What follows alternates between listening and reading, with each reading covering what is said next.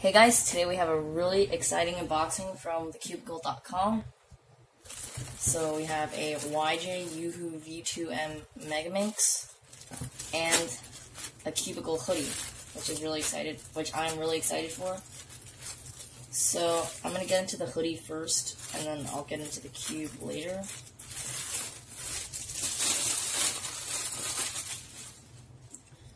So the hoodie is a blackish, grayish color, and it has a Cubicle logo here, and it's kind of like a hard, sandy material. I don't know how to describe it. And then on the back, it says the Cubicle. Can't really show you, but yeah, it says the Cubicle. And so I guess I'll just put this on. And right off the bat, it feels really soft and nice. So I'll just put this on off camera, and then I'll show you guys, I guess. Okay, so I just put on the hoodie, and it's really soft and really nice. The sleeves are kind of long. Like, if I extend them all the way, my hands are not able to come out, only my fingers. But I can just pull them back, and eventually I'll grow into them. And it has two pockets here, and it has the Cubicle logo here, and it says the Cubicle on the back in white letters. And it's actually not as long as I thought it would be. I thought it would go like down to here, but it's actually not too bad. And yeah, there's like there you can strings here, so you can tighten or loosen the hood. And yeah, let's just unbox the Yuhu. Okay, and now we can get on to the YJ Yuhu V2M Megaminx. So I heard that out of the box it's pretty loose, so I might tighten this after a little bit. So it comes in this plastic wrap.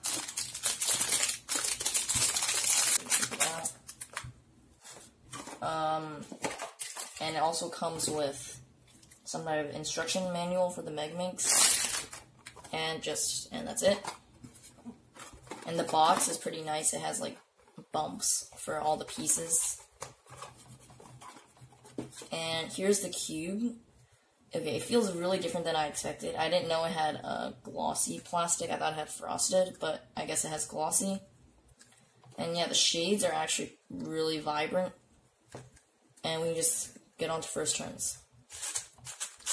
Okay, so it's very sandy out of the box. Kind of feels like a lot of cubes.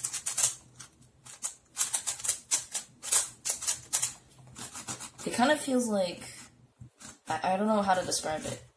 Kind of feels like that Alsu WRM out of the box a little bit. It has like that sandy, dry feel that's like still usable. Okay, this feels really nice. I already told you how it felt. It seems like corner cutting's pretty good when I'm turning. Let me just test it. So it doesn't really corner cut here. So it corner cuts about to the 45-degree line. Maybe a little bit less.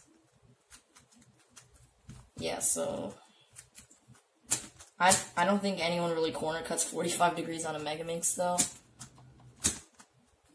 And we just test some other sides. It is slightly lubey on the outside, actually, even though it's pretty dry. So this side's corner cutting seems better than the one I just tested. So the tensions are a little bit uneven. I mean, I just corner twisted. So corner twists are pretty easy to do on this puzzle. So I'll just get my Megaminx, and yeah, so one thing I noticed is that the Yuhu is a lot bigger. Like, if you put them together, yeah, the Yuhu is, like, quite a bit bigger.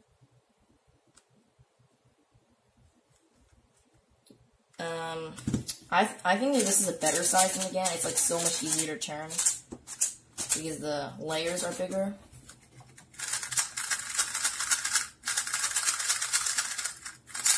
And the GAN has better corner cutting. It can, like, corner cut a bunch of places. Well, kind of. Well, yeah, I'll just do a solve. And the grip is actually pretty good, and I think the ridges really help with grip here. This design of ridges.